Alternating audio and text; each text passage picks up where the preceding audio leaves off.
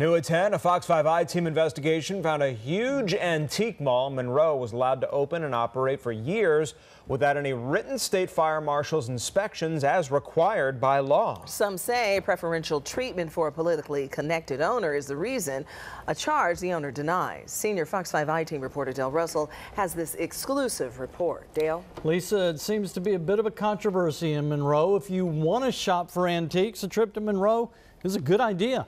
Two large antique malls within walking distance of each other. One faced repeated fire safety inspections before it could open. The other opened and operated for some 4 years without any written inspections by the State Fire Marshal. To some, it spells favoritism for a politically connected owner.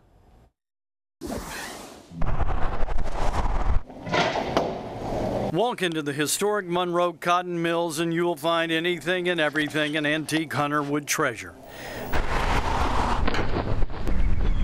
But it's harder to find an answer to this question.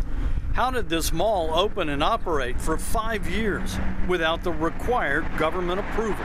It is absolutely asinine to think that I would ever want to operate a business, operate a property that is unsafe for the public.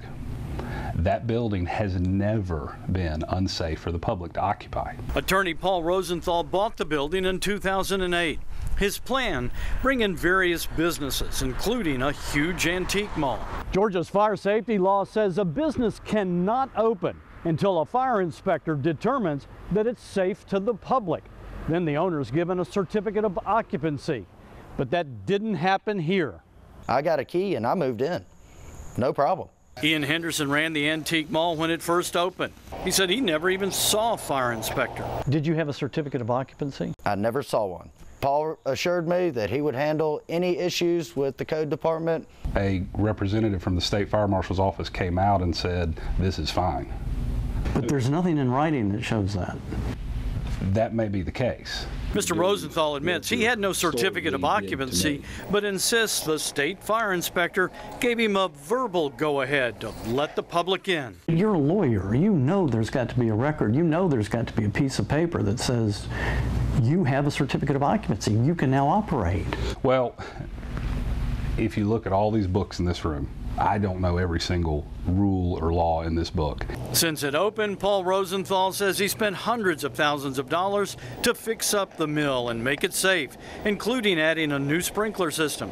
He says around 2012, a new state fire inspector showed up and told him what fire safety issues needed to be fixed. At the end of the day, anytime the local code office or the State Fire Marshal's office has asked us to do something to make sure that the property is as it should be, we've done it. We asked the State Fire Marshal to see the inspection reports for the antique mall's first 4 years of operation. And what did we get?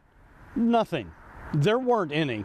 I don't know why there's not paperwork to back it up. I was not allowed to open in my new location until we did everything to get a full certificate of occupancy. But it was a different story for Ian Henderson.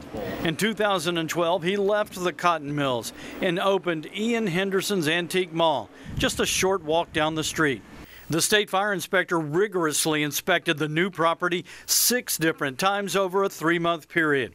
Inspection reports show the mill owner had to cut 2 new exit doors, build a ramp for wheelchairs, and add handrails before letting them open to the public. No verbal go-ahead here.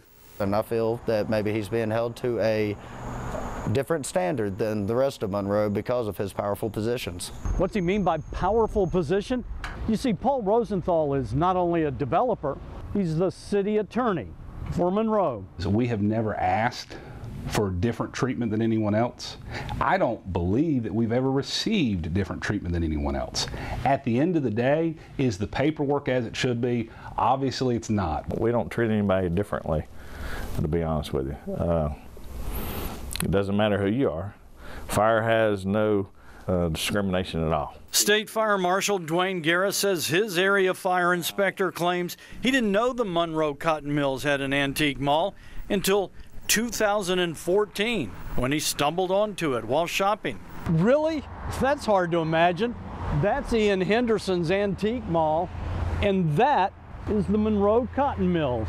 5 years after this mall opened, the state started finding safety deficiencies, including electrical circuits overloaded, no required fire alarm system, and the inspector ordered the owner to add 2 new exits and required a fire watch until the fire alarm was installed.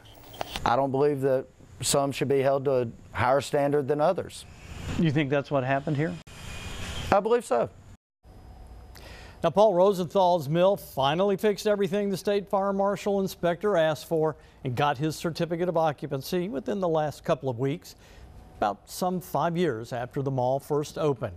The Assistant State Fire Marshal told me after hearing about the 2 different antique malls so close to each other and treated so differently, he's now promising a full investigation internally, and he said he'll get back to us and says, I hope y'all follow up. We will. It's so close. How close? It looked like just right across the street. We mapped it and tried to clock it. I think almost 2/10 of a mile. Wow. I mean, you know, it's a 4 or 5 minute walk, something like that.